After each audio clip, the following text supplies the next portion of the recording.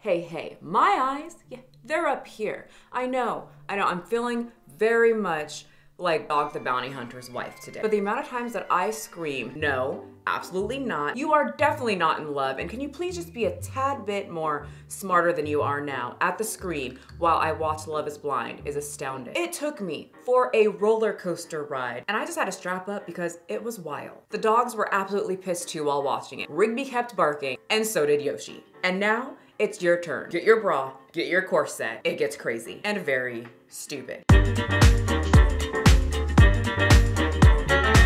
Marriage. Many would say marriage is sacred, a commitment, right? And a contract between two people who contain the utmost amount of love for each other. Some still say that it's the woman's most important day of her life. It's not something to be taken lightly. While Love is Blind, a reality show, takes the sanctity of marriage and makes a whole joke out of it in about 10 episodes. Full of drama. I want you to show me that you love me, and you don't. Oh, for real? Heartbreak. Just the marriage thing cannot just be with one person. Professing each other's undenying love for each other. Are everything I've ever wanted in my entire life. Oh, I know. And of course, a proposal. And it all happens within the next 10 days, you all will have the opportunity to fall in love based solely on who you are on the inside. 10 days and they will find a wife. I'm feeling excited that I've got a wife on the other side. It's amazing. Love is Blind has to be the most dramatic and dumb reality show with the most delusional people on it that I've ever seen, and I absolutely love all of it. And honey, I'm gonna break the whole season down for you in this video because I don't think you have over 10 hours to spare. And honestly, once you take out the drama, it's just a lot of awkward I love you, Because I love you, falling to the floors, and musical transitions.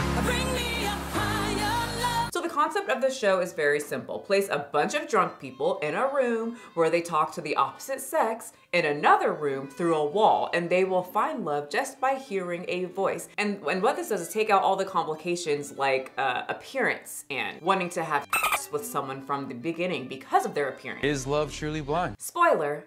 It's not. The show starts with 30 people, but don't worry, you only need to know about 11. And yes, I did give them nicknames. Clay, Blinky, big dog.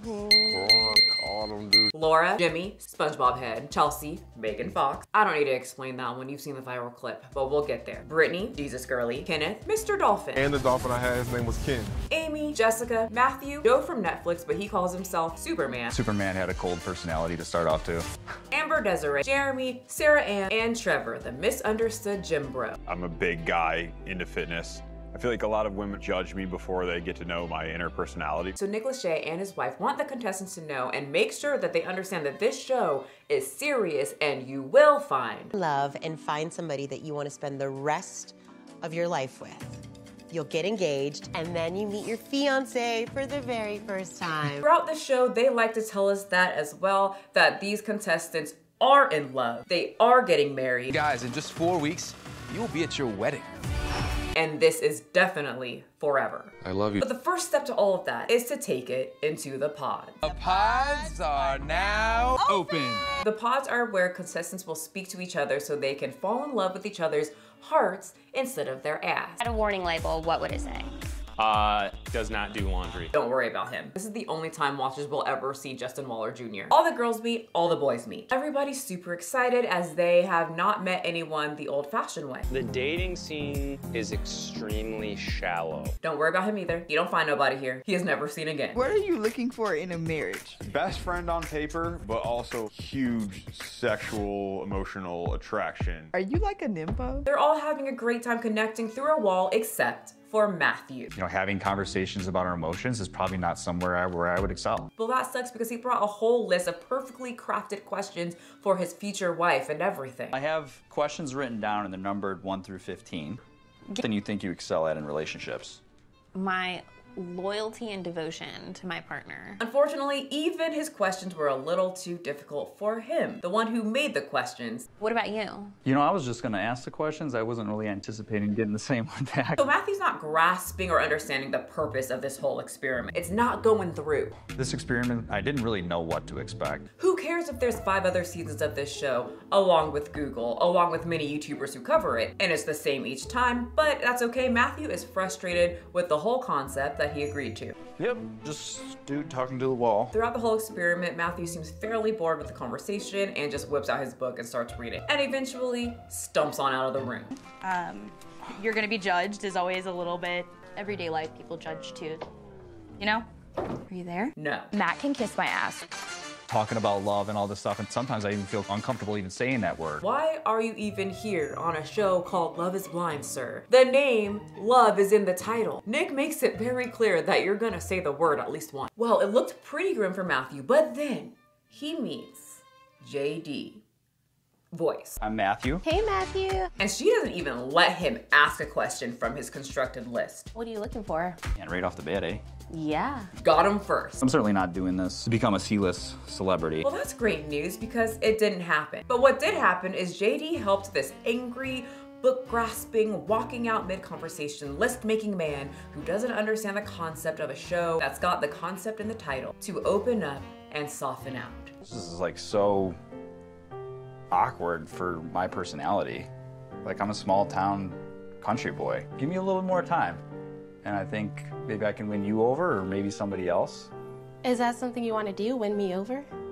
I'm gonna try. Woo! And a love story has begun right in front of our eyes. So Chelsea connects with Trevor and Jimmy. Hi, what's your name? My name is Chelsea. My dog's name is Chelsea. Amy connects with Johnny. Don't worry about them. Very boring. Kenneth and Brittany connect, also boring. Laura and Sarah match with Jeremy, also boring until the end. Jess connects with only Jimmy. That's fucking hot, Jess. The loud horn nose blow didn't scare her away at all. Is this a joke? But she does have a secret that might scare Jimmy away. I have a 10-year-old daughter. Yeah, she's a single mom. That's her whole secret. Say something, Jimmy. Jimmy? Say something. Anything at this point. Important part of my life. Are you interested? Are you not interested? There's certain conversations we can't have without you knowing that first. You absolutely hate children? Do you hate single moms like podcast bros? Something, anything. Blow your nose again at this point. I like you a lot, and I'd like to just hear more about it. Well, that sounds like a man that is very sure and confident and definitely means what he just said. And lastly, JD connects with Clay. Welcome, ladies. This is Smooth 107.1. And Mathew. And these two are surprisingly falling in love faster than any other couple on the show. They both are having these just very connected, deep conversations. Mathew keeps opening up to JD, and he finally put down his damn book and sprawled out on the couch, loving him. Some JD even says, girl, we can leave together right now. That's how much the small town reading book man knows that she is the one. Something about you, Mathew. I feel like you're gonna shock me. And JD's and Mathew's love story would blossom and then fall into the pit of hell by episode 2. So Mathew has been whispering the same sweet nothings to someone named Amber. I don't believe a word that comes out of any of these men's mouths. Uh-oh. Smoke to the action, you're gonna get burned. Not him taking a sip out of his cup like an evil villain that's plan is slowly unfolding. Anyway, obviously it got tarnished because women talk, and now JD's pissed. With Mathew, I'm feeling like hella goofy. Well, time for the pods again. JD's other interest keeps asking her what she looks like while he plays with his foot and then experiences what it smells like by sniffing his hand. Ew. Naturally, I would say I kind of lean towards more like petite. My favorite attribute is like lips, butt, and all that stuff. And that sounds like so shallow and all that, but... Well, it's because you chose to be on a dating show that's called Love is Blind. That's why. Clay is pestering JD to confirm whether she has a fat ass and a slim waist. If I'm gonna propose, that's something I need to know. And then he gets pissed when he hears that she's talking to another guy on the show. Well, what love triangle am I in? We could have that transparent convo. On a show where you talk to multiple people, and he starts pacing around the room like the true, not emotional alpha male he is. But he gets extra pissed to find out that it's Mathew. It's me and you and Mathew. Then he loses it. My fucking God. You're gonna regret that shit, I'm telling you. So you think this guy is better than me? I don't understand, like, am I not, like, saying the right things to you? This is a clear reflection of me. How can the woman that I loved for about a day love Mathew, the guy that reads? I really can't even fathom. What do I do to make sure I'm the only guy even though you don't know me? And also, do you have a fat ass, because that's the only way that I'll propose to you. Well, her other option isn't doing much better either. She ends up confronting Mathew right off the bat about him saying the same thing to Amber. She was very open and candid about the things that you were saying, and it just kind of sounded exactly what you said to me. I wonder how Mathew will fend for himself to show the woman he is extremely into, so much so that he said that they can leave right now. I wanted to leave with you yesterday. You did want to leave with me yesterday. Okay. And start their life of true loving bliss. That's not true. Yeah, that's about it. Oh, and then he says, if I propose to you. The moment would be one of the greatest moments of your life. Oh, and then I did forget this one too. Did you? No, I didn't say that to her. Yes, he did. Don't give up on me. She did. And somehow Mathew flips the whole thing, and in the next time he meets JD, he decides that he is the victim here. How are you? Going through it. The fact that he thinks that he is somehow the odd man out, the man that was never given a real chance, and people will watch this show and know that he's just a special boy. You know, America, they do love a good underdog, and they do love comeback. I think I now got the entire country of America on my side. Yeah, that was actually the face America was making after that line. Well, Amber ended up just leaving as Mathew was the only guy that she connected with. And since Mathew's only other option was JD and she's hanging by the thread of his bullshit, he had to just throw in one more final attempt to win her over. I care about you, and I want you to be happy. It didn't work. He threw a temper tantrum and left the show, but not without a final threat. I'm done. I'm gonna go get Amber. Amber didn't want him either. And now Clay is crying. I'm just trying to be like, you know, I don't know what's going on. Hold up, I'm sorry to interrupt you during this time of heartbreak for you, but who the is that? Don't worry about it. Just another random contestant we don't know anything about, now playing Clay's therapist and prayer partner. I'm not sure. After that, we never see him again. Well, the other love groups or triangles or squares at this point are aware who's talking to who. There's a little love triangle. You're talking about our love triangle? It's like a big love triangle. It's like a love star. And Chelsea, who we know is insecure at this point, if you've seen the show, we just know she's insecure. Just take it, okay? I'm telling the truth. Knows that Jess is also talking to Jimmy. And in my opinion, she mustered up a plan. She's got one final, she's got one final card to play to make him fall for her and not Jess. And that card is definitely gonna prove that love is blind. Do you ever get told you look like a celebrity? Yeah. Do you? I do. I do too. It's MGK. I don't even know if it's MGK's wife or his girlfriend.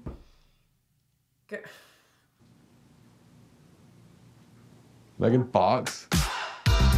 You saying you look like Megan Fox? Girl, you know exactly what you were doing. Look how happy this man's face is. The game's over. He knows who he's gonna pick. It's called Love is Blind. And let me tell you, this man, when he sees you, is not going to say, oh yes, you are definitely right. You do have dark hair and light eyes, just like Megan Fox. Just because I have light eyes and dark hair. That's the only reason. He's going to look at your body and your boobs. So if you aren't on TikTok, this is how the show went super viral. The Megan Fox girl. She did end up responding and she was a pretty good sport out of the whole thing. This would be a great time for the people who have ever told me that I resembled her to come forward. Please, I'm begging you. But not the point of the show, she cheated. Bad Megan Fox. Anyway, so Jess is positive that Jimmy is going to choose her. She is madly in love with this man that she's never seen before. So much so that it brings her to tears. I'm so happy for you. She's already planning their future. Like, I would want to marry him. I want to have his babies. She just knows that Jimmy is extremely into her just as much as she's into him. She even gives him a whole letter that she wrote in her younger years titled, "For My Future Husband." To my future husband, I think about you often and wonder if you spend as much time as I do daydreaming about our future. And Jimmy's feeling, well, confused. And she says, you know, I understand, but I wanted to make sure that you know how I feel. Feel how you feel. And do that unapologetically. Yeah, he dumped her. No, at this point, I love someone else. You ruined this opportunity for me. Be fair, Jess. You did say to do what he needs to do. Unapologetically. And he did. And now you're upset. I've deserved so much more than what you've given me. Girl, what exactly did he give you over the past 3 to 4 days, woman? You really didn't invest that much time into this. I think you'll be okay. She will never be me, and she'll never be a woman like me. So I think it's safe to say that she doesn't handle rejection all that well. I think she's used to using her looks to her advantage. But in this case, the other girl looks like Megan Fox, and this girl is just a blank figure with a kid who just gave a man she doesn't know a letter that she wrote when she was 5 to her future husband, and now she's yelling at him. Said I wanted to make. Don't cut me off. Calling him out. You told someone else that you loved them yesterday. This man looks completely closed off. When you see and realize what you missed out on, you are going to choke. I guess it's also safe to say, Nick Lachey, it is actually about looks. At least for Jess, it's actually completely about looks. You are going to need your EpiPen to open up your airways. So Chelsea finds herself in a little pickle because Jimmy says, I love you, Chelsea. Ma'am, get up. Get the up. Pick yourself up and sit back on the couch. But also, the sensitive, buff goofball who doesn't like to be judged by his buffness, Travis, has something to say to Megan as well. Well, that's what the experiment is. Like, I'm not scared of that. Because I love you. It's been 5 days. How do you feel that I said that? Sick? It makes you sick, right? Like, as if all of this is too good to be true and he's just saying this to prolong his time on national television, right? I'm gonna pass out. We'll go with that. That's a good one. Good answer. Because this is all not normal, right? I'm not the freak here. They're the freak. They're the weirdos. So Jimmy ends up asking Chelsea to be his wife, and they are excited to be able to finally embrace each other and continue to get to know each other in a relationship where looks don't matter. I can't run. Oh my goodness. And as you can see, Jimmy is in disbelief. He can't even speak, but Chelsea can. Girlie is tapping her heel. She can't get over how handsome he is. What? You're so handsome. And he just keeps regurgitating the same goober laugh over and over again. He keeps making the "you gotta be kidding me" face to the cameraman. And of course, saying how happy he is. I'm happy. I'm happy. We get it. Yeah, I feel good now. I feel great. Okay, you don't have to keep saying it. We believe you. I'm so sweaty. You forgot to tell him you're a little sweaty, girly. Well, Megan Fox feels very disconnected and is feeling insecure about how Jimmy feels about her now that he's seen her, and thinks that he might be disappointed in what she looks like. Maybe I wasn't what he was expecting. Well, he was expecting Megan Fox, woman. You know he wasn't going to focus on the dark hair and light eyes. Why did she say that? She cheated. Answer that Clay wanted from JD, but JD didn't give him the answer because that would defeat the whole purpose of this experiment.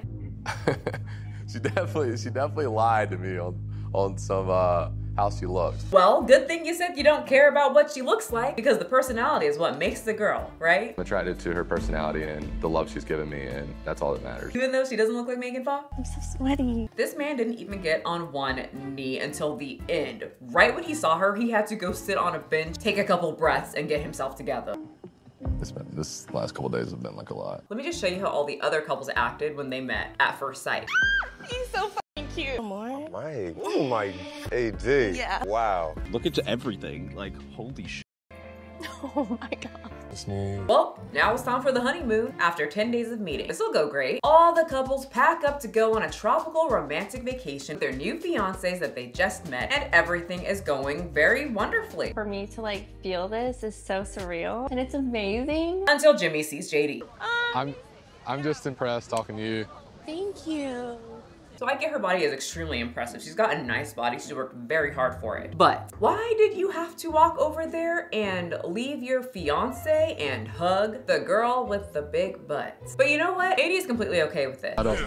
That's all. All right. His future wife is totally okay with this. Can I do another tequila soda, please? They're just having a friendly, appropriate conversation. Are you happy with everything? Because he's happy. It's a very normal question to ask the woman that you were just complimenting her butt cheeks, especially because he told us he's happy about 85 times already. I feel good, look good, feel good, play good. This totally won't bite him in the butt cheeks later. You were the only person who wasn't coming up to me like being like loving and like, why couldn't we do that like everyone else was? Yep, she was really upset by this, but that's okay because They had makeup sex about a day after. Jimmy made sure to pull JD aside and thank her for her services. That helped Chelsea and I. I'm glad that you talking about my helped you and Chelsea get to the next level. So for the rest of the vacation, nothing really happens. It's a lot of fluff, a lot of wasted time. Most of the storylines are extremely boring and slow. Kenneth is scared that Brittany is too white and can't raise biracial children. Johnny doesn't want to have sex because Amy's not on birth control and he's scared of having kids at the moment because he's not financially stable. Lay is scared that he can't stay committed to AD because apparently his dick is gonna fall into another chick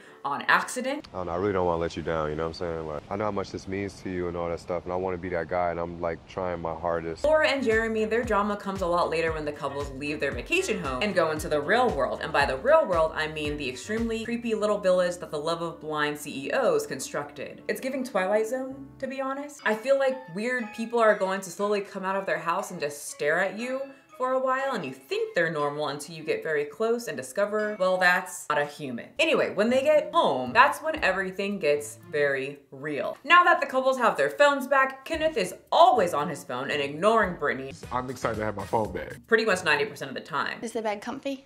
Good, smooth. Oh, it's memory foam.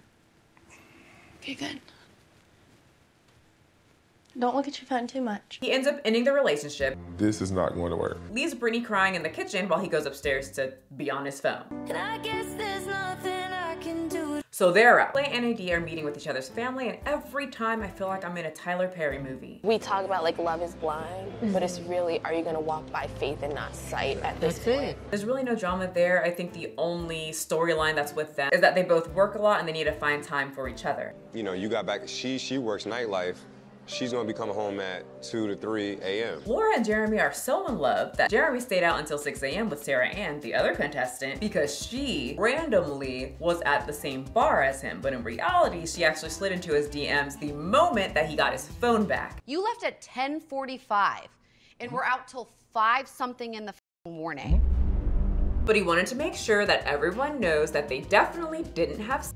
He was just consoling her until 6 a.m. in the morning because he dumped her in the pods. So, went there, she comes over to me, and is like, oh, hi, Jeremy, hugs me, walks away, and I'm like, what was that? In order to not drag things out and make it worse, I was like, do I need to have a conversation with her? Yeah, we hung back and we talked about things. He was so confident that he even told his mom this. Came back home, like nothing happened. You're lucky it wasn't me, because you wouldn't have just walked in the door. I'd have been sitting there waiting for you. And Megan Fox is pissed off because Jimmy constantly texts, calls, and FaceTimes his best friend, who he's before, but don't worry, it was just a one-time thing. But this is a respect issue. It was a one. You're not single. It was a one-time thing. Okay. But you're not single anymore. It was a one-time thing. And to be fair, Chelsea, aka Megan Fox, also is best friends with her ex-boyfriend. She FaceTimes on occasion, but says it's not as much as Jimmy does with this girl. I'll take a step back from hanging out with girlfriends if that's what you want. Tell me right now, do you want me to take a step back?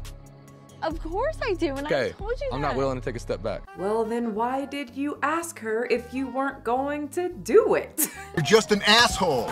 Okay then. So now the whole gang gets together and Jessica and Sarah Ann show up. Seeing Jess and hearing her again, it's tough.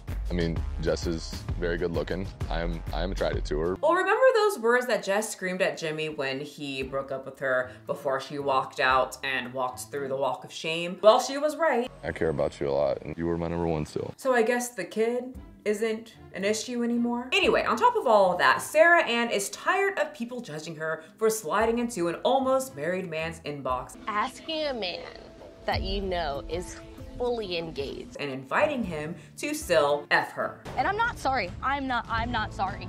I'm not sorry about that. I don't think you should be sorry. I've said that multiple times in front of other people to Laura. And also to my mommy. And Jeremy's tired of it too, so they both sail off into the sunset together on jet skis. If you haven't noticed, Laura and Jeremy aren't getting married because he's having a good time on jet skis with Sarah Ann. He's the one that was supposed to protect my fucking heart. It's been like 20 days. Good Lord. And now it's time for all three girls to go try on their wedding dresses. I can't move. It is literally a dream come true for all three of these women. Everything is going uphill until the next episode when everything quickly goes downhill. But at least we're having three couples getting their happy ending. I don't want to go to the altar. Never mind.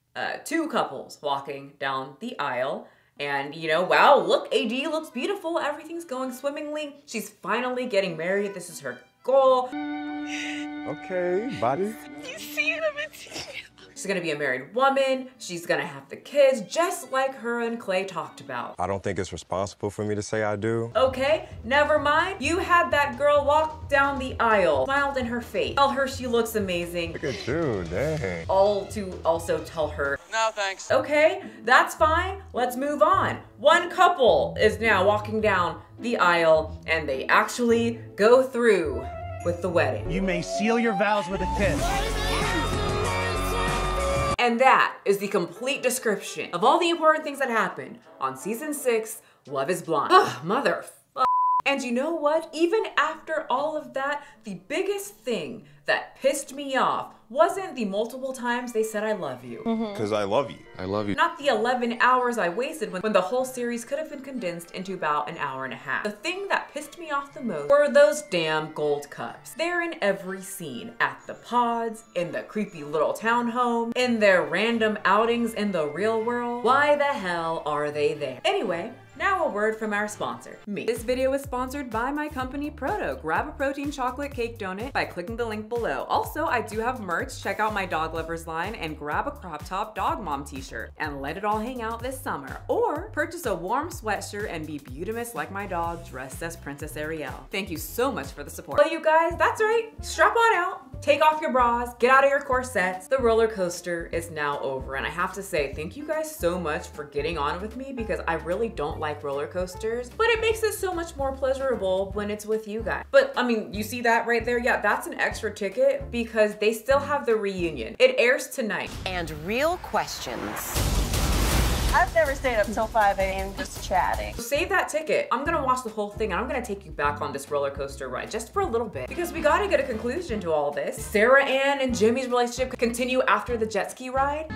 Did Jess want to be Jimmy's #1? I was gonna try and keep it so cool and respectful, and you went in for a hug, and I was like, damn. Are they gonna have those goddamn cups in the reunion? I'm gonna find out tonight, and I hope you guys hit the subscribe button so that we can watch it together as well. Because if you didn't know, I'm the only person that covers this. In fact, I'm the only person that gets it on my television. No one else. You can't find this on Netflix. Anyway, thank you guys so much for being here. It looks like we finally got our answer to the pending question Nick Lachey keeps asking us. Is love truly blind? No, it's absolutely not. Pick it up, pick it up, pick it up, pick it up. I'm so sweaty.